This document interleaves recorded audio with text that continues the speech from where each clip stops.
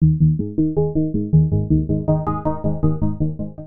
you for letting us join you from Minnesota. And like Andy said, we don't have anything growing here. We're working in Grand Rapids, Minnesota, and Becker, Minnesota, mostly.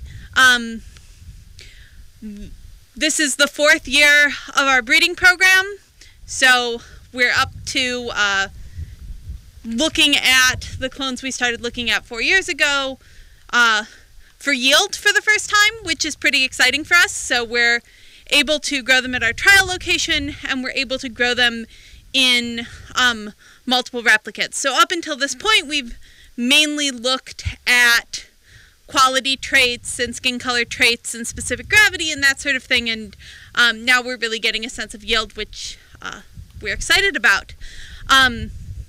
We have about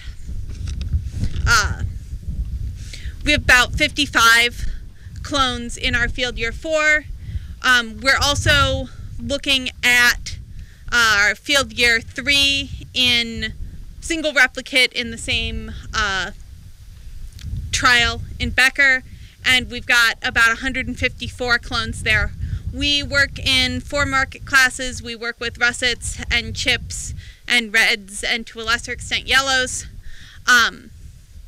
And one of the things we're really trying to do is speed up the breeding process, and so that we can respond more quickly to environmental changes or to changes in what consumers are interested in. And one of the ways we can do this is with mathematical models, and that's called genomic selection, and we basically use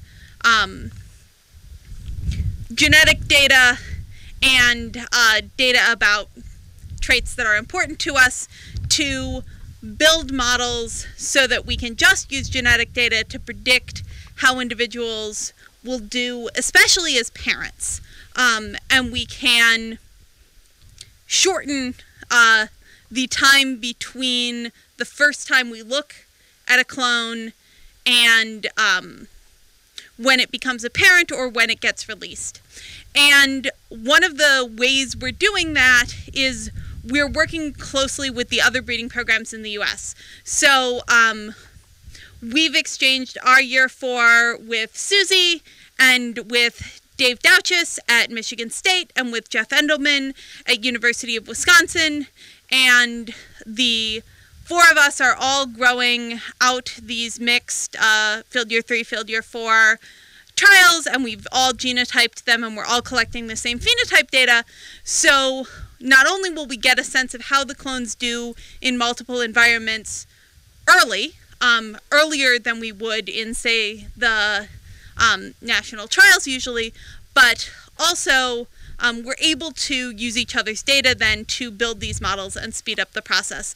And so this is the first year we've really got that working at scale, and so we're excited about that as well. Another thing we're doing with our field year 4, which is the first time we can do things because we have enough seed. So we have them growing at a couple of different nitrogen rates, and we are hoping to screen early for nitrogen use efficient varieties, so varieties that might require less nitrogen.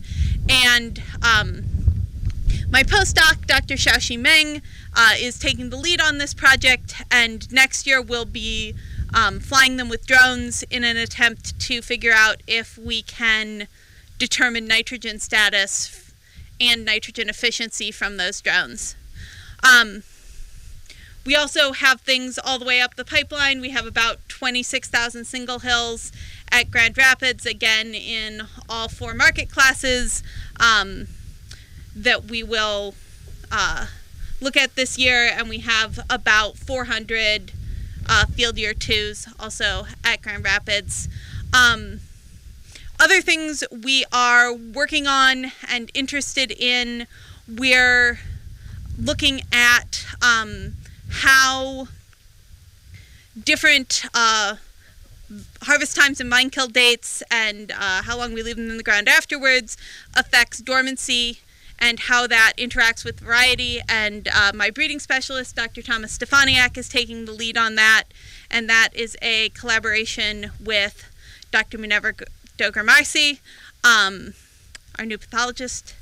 And we're looking at how timing of nitrogen application interacts with variety for some of our later stage red clones, and that is also a thing Dr. Stefaniak is working on. We are still interested in developing diploid potatoes.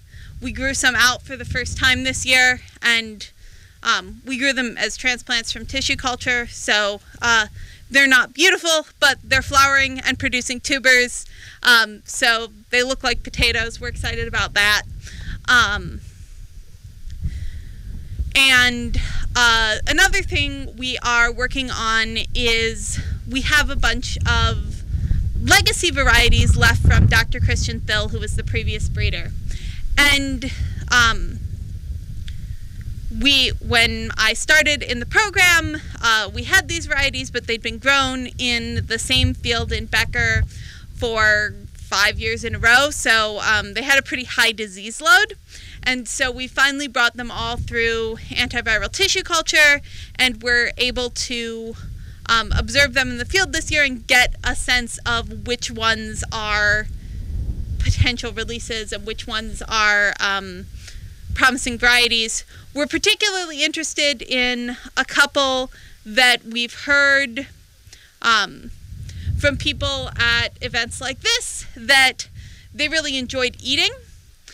Specifically, we've got a yellow 04844 and a purple 07112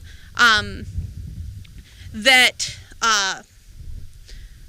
we have heard are particularly delicious and interesting potential specialty varieties, and we are working with an organic grower to do organic trials for those, and also have a tasting event to try to get some people interested in it around the Twin Cities. Because we have those we've heard about, and also MN13142, which is a really high dormancy, nice typey russet that looked great for Susie last year, I think. We think that this material we have left over from Christian is probably really promising. We just haven't gotten a chance to look at it yet, so we're excited about doing that as well.